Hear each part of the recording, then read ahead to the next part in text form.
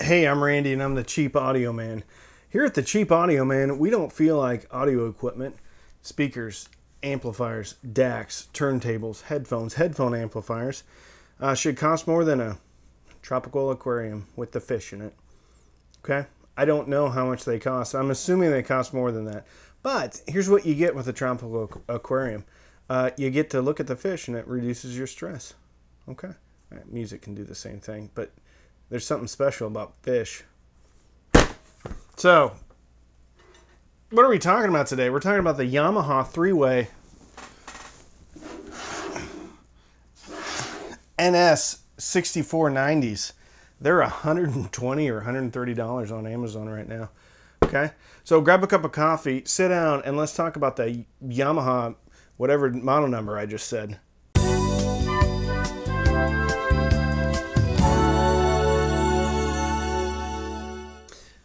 Today's sponsor is the London Gentleman's 100% authentic fur handkerchiefs. Okay?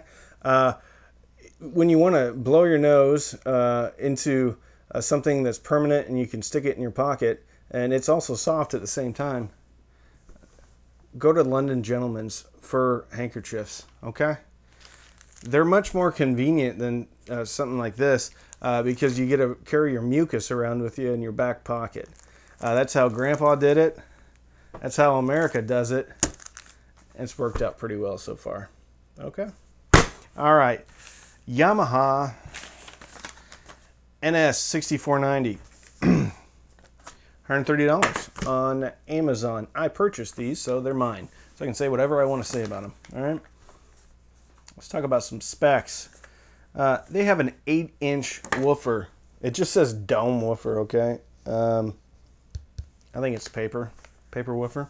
They have a 4-inch paper mid-range. I'm not going to touch it because I don't want to break it. And then 0.75-inch dome tweeter. Doesn't say what kind of material it is. It's just a dome tweeter, okay? Again, not going to touch it because I don't want to break it because I may be returning these. Okay. Let's talk about their build quality, all right? The first thing I noticed when I picked these up out of the box was just how light they were. And then the second thing I noticed is, I don't know if we're going to do that, is that they sounded like an empty 5-gallon bucket, all right? So, how are they built? They look okay from about 5 feet. They're actually not bad looking close up, but I literally think they're made out of a little bit more than a 1/4 inch. I don't think it's quite 1/2 inch MDF. Okay, they have a glossy front baffle, not ported. All right, so they're sealed. What kind of crossover do they have? I don't know because I didn't open them up to look. We'll talk about that in the sound section, but I don't know what kind of crossover they have. Okay, let's talk about how they sound.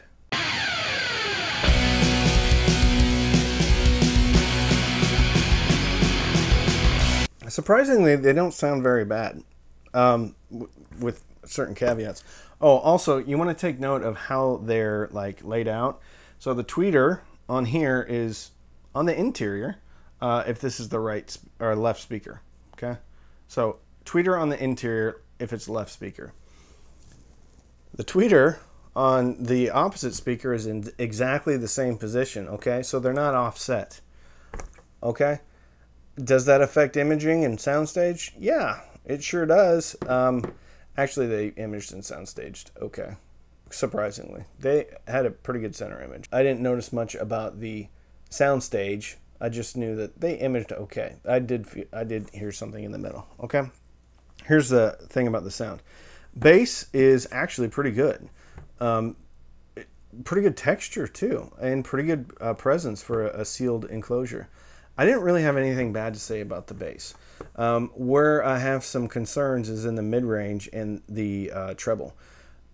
There is a definitive resonance around the 800 hertz and also the 1200 hertz regions, to the point where at louder volumes, 85 dB or higher, it is really unpleasant in a smaller room.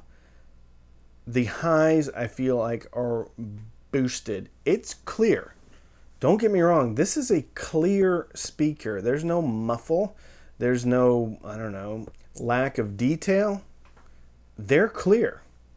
And if you're using these for like front speakers in a home theater, it's going to be fine. Frankly, you're going to be able to get them right against the wall and not really have any issues. For music at louder volumes, there will be significant issues with a boost at the 800 hertz area. And I don't think it's a boost. I think it's a lack of a crossover. And then it's two drivers coming together. And then there's some pretty bad stuff going on. And the highs are pretty bad. I used the Blue Sound Node 2i and actually ran these off of the Rysong A10 tube amp. They're pretty efficient too. They're like 90 dB. They're not like, they're stated at 90 dB. So it doesn't take a lot to drive these. I maxed out, well, I didn't max out.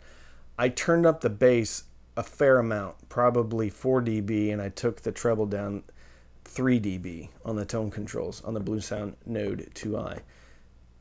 And it was okay, but still there's a definite resonance going on at both the 800K, or yeah, 800 hertz, and then the 800K, that's pretty high, 800 hertz, and then the 2K-ish. And that's, you don't want resonances there because that can be real fatiguing real quick. Okay? So, what are my final thoughts?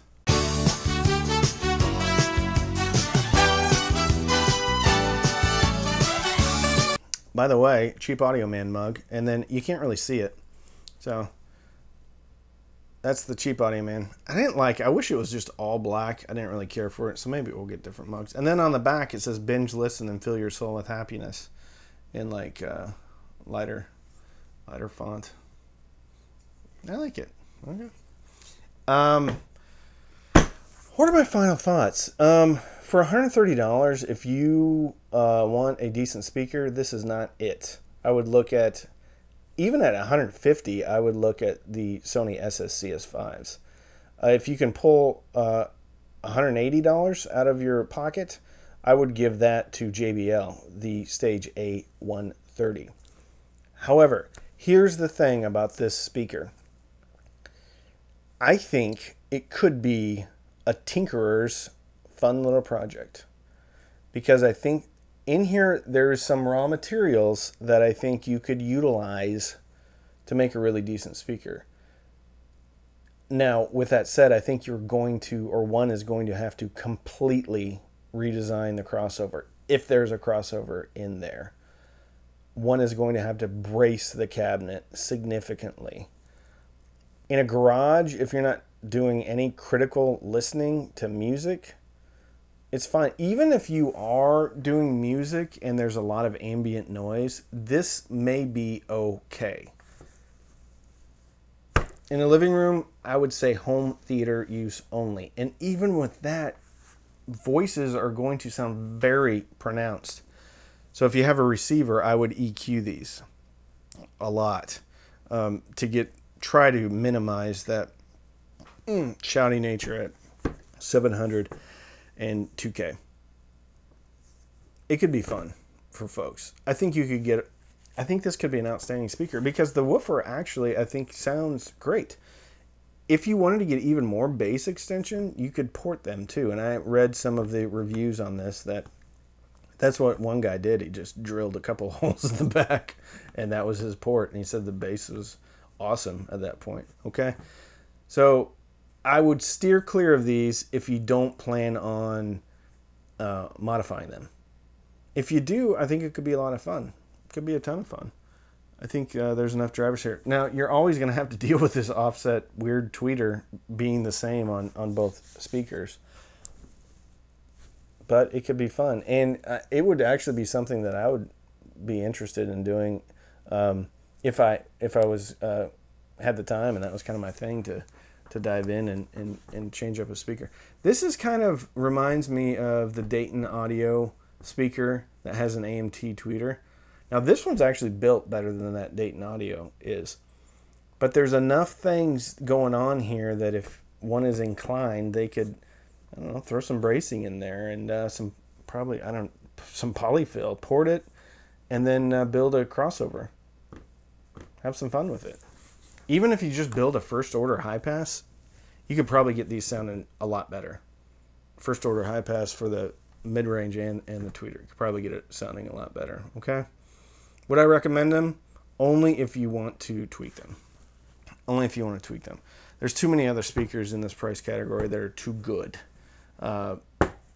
if you're just going to buy something and put it up and not mess around with it, okay? So, if you want to support the channel, you can buy merchandise. Yeah, Cheap Audio Man stuff. Linked in the description. I also have a Patreon. We have Zooms on Sunday, and then we have a group that you can join if you're part of the Patreon.